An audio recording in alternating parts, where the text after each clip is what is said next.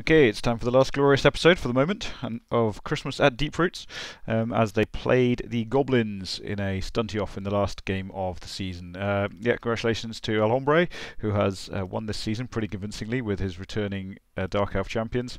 But the Halflings have had quite a fun time. So let's see if this is a satisfying and fitting end to it. I spent 100k of my pile of cash to get a chef, and that gave him a card. So let's see how it goes. So yeah, he took a Dirty Tricks card and got some Kicking Boots, which he used straight away, and then I rolled a Blitz. Yeah, the Blitz didn't do very much because I failed the throw, and so then being a super pro, I went to blitz his ball and chain, thinking I'm a tree man, I'm really strong, I'll take out his ball and chain. I forgot that his ball and chain was actually stronger than me. So yeah, got away with that one with a both down and a push, and I've got block, so no problems there. And he didn't want to choose the both down anyway. So yeah, this is tree's got block now. The other tree's just got grab. What else have I got? And I've got a strength 3 halfling, and I've got a strength 1 block halfling who I'm keeping because it's fun. So yes, so two players off the pitch in the first turn. Chainsaw fails on the tree, which is good news. Yeah, tree man chainsaw is always really tempting to hit a tree man with because it's like fun, but it's obviously not very effective. Here goes the goblin throw. And fails, so Goblin goes down, turn over. Yeah, he's only got one. He only had one reroll, and that was that one reroll. Did he use the reroll on the throw? Yes, that's gone now. Yeah, obviously MasterChef is brilliant, and against Goblins, they do need their reroll sometimes because they can go horribly wrong.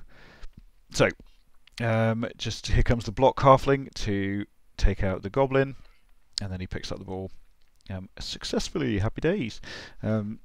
Let's fast forward a bit. So yeah, he's got the ball, so less concerned about the throw teammate now, so bringing more players into play, failing the dodge. Here comes the Fanatic. That's 3 moves, and the 4th move, sadly for the Fanatic, which Grom forgot about, was a go for it, and he failed, so he went down. No rerolls, oh dear. So yeah, ran off into the distance, and did some punching, and strength 3 halfling coming through there. Sadly, he managed to knock my guy down, but didn't hurt him. And then he threw a goblin forwards. And then this was quite stylish. So he took a player over here, picked up the ball, and then fouled my guy and got sent off and dropped the ball. It was excellent goblin style play, really. So that was quite cool fun. Yeah, and now I've got a numbers advantage, which is always nice with halflings. So just trying to get the ball basically over the next few turns. Yeah, a couple of roots there. He's got the ball and a pow there. Yeah, a few players down now. Still not managing to get the ball, but neither he, so that's alright. Got the ball, hooray! Yeah, got the ball got the ball basically in time to score for turn 7, which is quite cool because he didn't have any bribes. And so he had to bring his secret weapons on for just 1 turn, which is always horrible as a goblin player, but satisfying when you're playing against goblins. Now he set up, sort of by mistake, trolls by themselves, and then said, "Oh no, I made a mistake, I can't score now." But I did point out to him that he could hand off to this guy and then throw, because you can move as a troll and then throw the ball. So yeah, effective. A bomb there takes out this guy, which means the troll could just wander over and throw the ball. So let's see if that works. Yes, that was me advising on the rules. So yeah, he got rid of someone there, and then the troll comes over, picks up the goblin, and chucks him forward. Whee! Lovely the sound effect, and he lands. Marvellous. 7 squares away, needed to go for it. Makes it! Hurrah! Cool. He's setting up with 8 now, I think he's on. 1, 2, 3, 4, 5, 6, 7, 8, 9. No, he's on 9 players. But yeah, he's getting beaten up a bit. Obviously setting up for the throw teammate there. High kick always helps. Chap goes under the ball. Catches it. I've got 2 rerolls on this one. Yeah, not the best setup because he has to go for it to get the handoff. So take down this troll. 1, 2, 3, 4, 5. Go for it. Hand off the ball. Tree doesn't root, steps forward, throws. Excellent throw, well done, because it means he can. So there would have been the only spot better, but he makes the dodge. Walks it in, go for it, score! Yeah, quite exciting because I need the reroll for the landing. So yeah, going in at 2-1 up and receiving. What's he got? 1, 2, 3, 4, 5, 6, 7, 8, 9, 10 players. He's got. Must have had 10 last time. Perfect D. He's mildly irritating.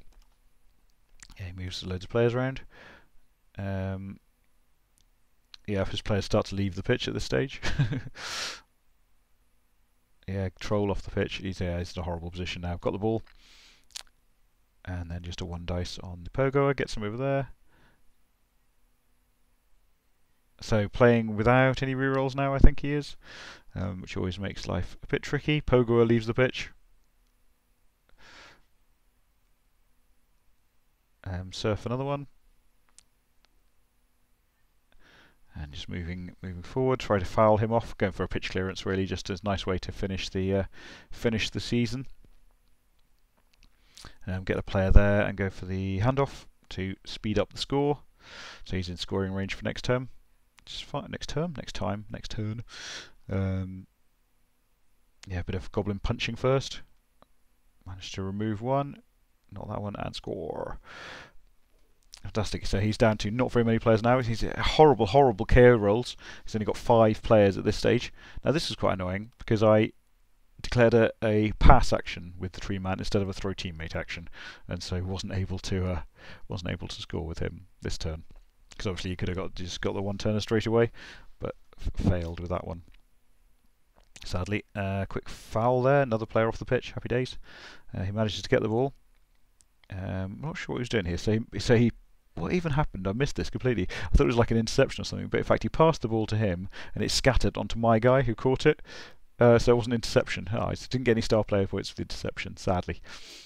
Yeah, knock a player down there, and then I'm just going to knock this guy out the way so that I can hand off to my scoring threat chappie down here, which is quite cool. Bring in some halflings, just to join the fun, really.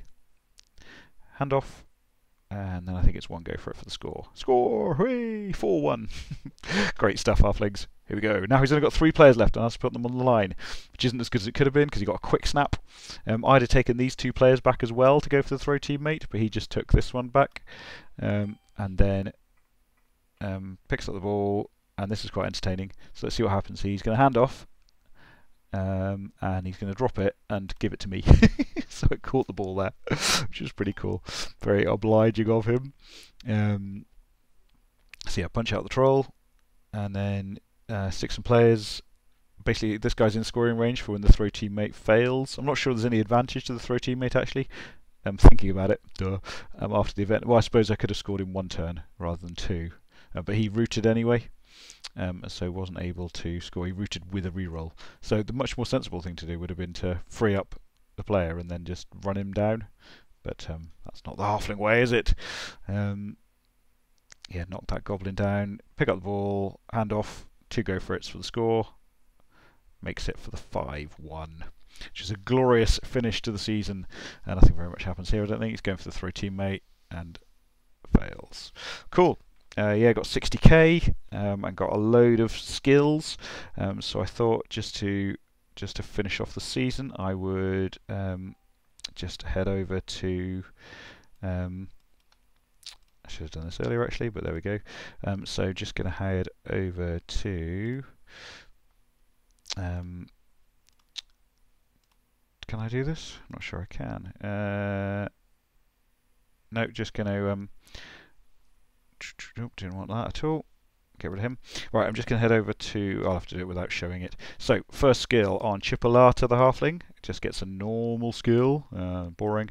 Pudding the halfling. What does he get? He gets a plus agility! We've got a plus agility halfling here!